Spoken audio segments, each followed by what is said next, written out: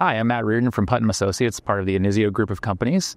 Really excited to be here in Chicago at ASCO this year. Every year that we're here, we see amazing breakthroughs in cancer care. But something that really stands out to me this year is the advancement in the technologies behind the cancer medicines that are being developed today and the full spread of what's out there. It's no longer just antibodies and oral therapies, but a full spectrum of radioligand therapies, CAR T therapies, bispecific therapies, antibody drug conjugates, the list goes on and on. One of the interesting things that I'm sort of keeping an eye on here is how are all these technologies being considered by the full spectrum of practicing oncologists that are here. We have amazing oncologists here from top flight cancer institutions, but we also have a lot of clinicians here that come from the community. And one of the most important questions for clinical practice is how do these technologies, especially the more advanced ones that have new modalities, that have new mechanisms of action, that have new ways of administration, new adverse events to monitor, how are they going to be adopted by the full spectrum of treating oncologists across this country and really across the world?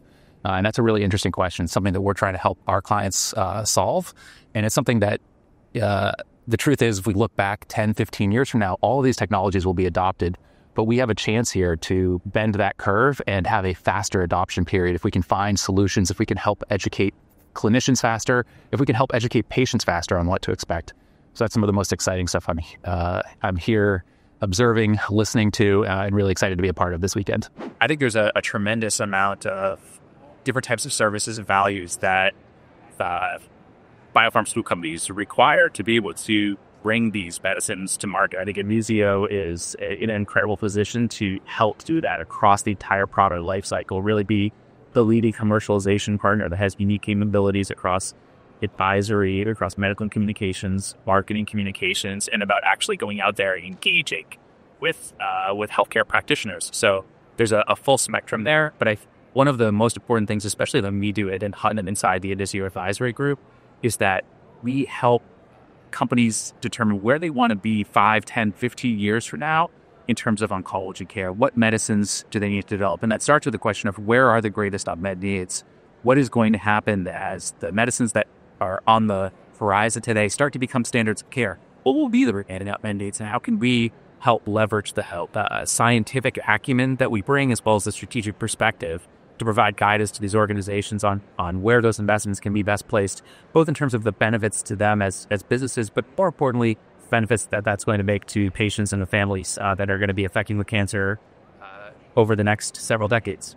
It's a wonderful question. So in terms of helping our clients navigate complex therapeutics or breakthrough tech therapies, it's actually really a core of offering that we have at Putnam. We're really bridge science and strategy. We've got a number of people that come back from PhD and MD backgrounds, as well as people that come from MBA type backgrounds like myself. So I won't admit that I will admit that I don't have as much of a scientific background as many of my colleagues. We try and bring a lot of the skill sets together and understand science first and bridge out from here. So we've had success, whether you're talking about great medicines here like radioligand therapies or bispecific antibodies, being able to understand how are those going to be delivered to different sites of care. What do organizations need to do? And think differently, that it's not just a standard playbook, that it needs to get built up every time when you have a new technology out there to make sure that you have post-impact with clinicians and the patients they're serving. There's a number of challenges, I think, in terms of the alignment across the different cross-functional areas, whether that's your commercial team, development teams, your medical teams, your regulatory, your market access. They all have their own objectives. And the truth is, honestly, there's not nearly enough integration across those teams. And I think most organizations could benefit for having more frequent strategic interaction across those teams. Oftentimes, there's what I might consider a checklist approach that gets utilized, where those different functions have a number of checklist items that they're trying to go through that are relate to their functions. What they rarely do well, or as well as it possibly could, is aligning. What is the strategy? What are we actually trying to accomplish? And then making sure that the checklist items actually line up to those strategic imperatives, as opposed to just being a checklist of items that they need to capture inside of their specific area of expertise there and domain of work, as opposed to integrating it into what is the core strategy we have that's going to unlock the value of this product to clinicians and patients? Yeah, absolutely. I think one of the areas that we're most proud of at Putnam is we were the principal advisors behind the launch of the very first CAR T product at the world. And we were involved with that not just at the launch period, going all the way back into early stage clinical development, sort of first to human type trials, and able to shape the strategy of different therapeutic focus areas, including pediatric oncology, including adult oncology, and really steering that product in terms of where the clinical development would be, but also what was the go-to-market strategy? How, what tools would need to be developed, what processes would need to be developed to ensure that the product was going to be available for the patients that need it, that clinicians would understand how to complete all the processes and steps required. So we're really proud to have been a principal force. Obviously, there's amazing scientists here. There's tremendous biopharmaceutical teams that really did all of the hard work. We were a very small portion of it, but we're really proud to have been the small portion at launch. One of the most common challenges that's facing the pharmaceutical biotechnology manufacturers today is the question of market access, and how do we ensure innovations that we're bringing have access with payers across the world. It often starts with the U.S. as a primary focus, but also how do we build the evidence? How do we develop strategies to ensure that we are getting access, and getting access at honestly a fair price, a price that's going to be able to drive returns that spur on future innovation. And that's no easy task. It becomes more challenging year over year in every single market, and there's a lot of strategy behind it. It's one of the most common things that we do at Putnam, and it's only a growing area of need.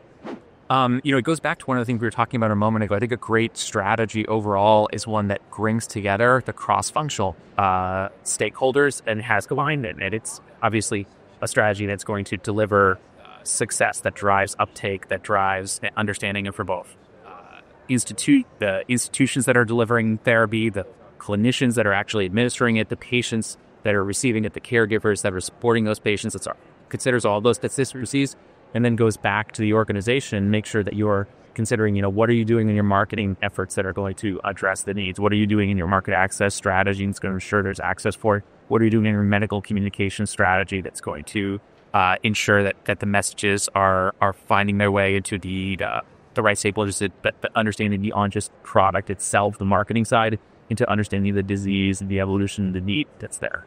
A question that clients don't ask us, but wish they could. I think one a question that we don't get asked a lot yet is honestly, who is Inizio? Inizio is a pretty new brand out there, and what's amazing is that Putnam can offer great strategic advice, one of the leading advisory firms in the life sciences. But how do we connect that to other parts of commercialization process? And we really have a unique ability to bring in other parts of our organization at Inizio to help with that. And so if there's a question I wish we got asked more, it would be, how can we connect our services better and really offer a seamless experience where we can translate our strategy into action and for all of the partners we have at Inizio? Oh, this is a classic question. Sort of, is it the horse or is it the jockey? Which one matters? And I think a great strategy isn't going to solve a very, very mediocre product at the end of the day. But what I think can happen is sort of the opposite. I think there are very good products that can fail if can fail to achieve the maximal impact in this oncology market if they don't have the right drive behind them, or that it can take a lot longer than it otherwise should. I think, as I referenced earlier, when you look back over long periods of time, most of these medical innovations are going to find their way to the right hands. What biopharma organizations have the opportunity to do is to really do that faster, to make sure that if there are breakthroughs in therapy, that those get translated to clinical practice as soon as possible. And, there are certainly, it takes 10 or 15 years. There's going to be many patients in those 10 or 15 years that get diagnosed and don't have an opportunity to fit through the treatment. So really what it's about is how can you unlock that value? How can you unlock the understanding and advance clinical practice as quickly as possible? I actually think I'm going to give you the same answer. It's sort of artificial intelligence and data strategy. I think it's overhyped in the sense that it gets it gets used a lot as a buzzword without much content actually behind it. So everybody, I'm sure, is talking about data and AI solutions. I think that it's an area where you can probably fake it till you make it in some ways. There's a lot of ways in which it gets used to sort of cover up maybe what's happening, or just gets added on top, as opposed to really a thoughtful approach of how do you use larger sets of data and artificial intelligence as a way to mine that data to advance care, to provide advanced directives. I know there was a lot of hype even this weekend in terms of ASCO's collaboration with Google Gemini on their AI cancer guideline tool. And I'll be honest, the results were pretty mediocre in terms of what they were showcasing. There's some advances and it's clear, but there's also some failures to that. So there does a need to make sure there's a human in the loop at all times, certainly at this point in time. And how do you use artificial intelligence and the wealth of data that we're creating to amplify?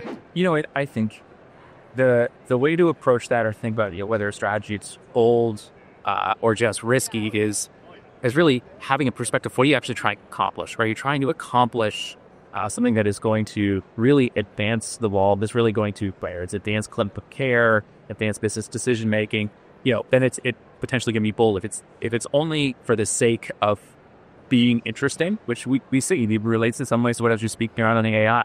But I think that strategies often are just risky if there's not a clear focus. What are you trying to accomplish at the end of the day? That's a wonderful question.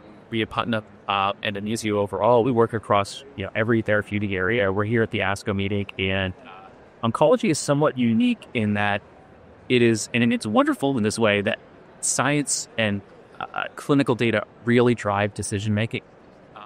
And so it really means that, oncology, we have to focus on having the right evidence, have the right data. That's what's going to drive decision making. In other therapeutic areas, obviously, clinical data matters and influences, but it doesn't happen as fast as happens in the oncology arena. So that is, one of the interesting differences between oncology and other areas. I think probably everyone here, as we're here in ASCO on a Sunday, is asking that question, or thinking about that question. It's not an easy one. What I do think, though, is that by sort of having investing yourself in work, you get sort of energy out of it, and sort of pouring yourself into that.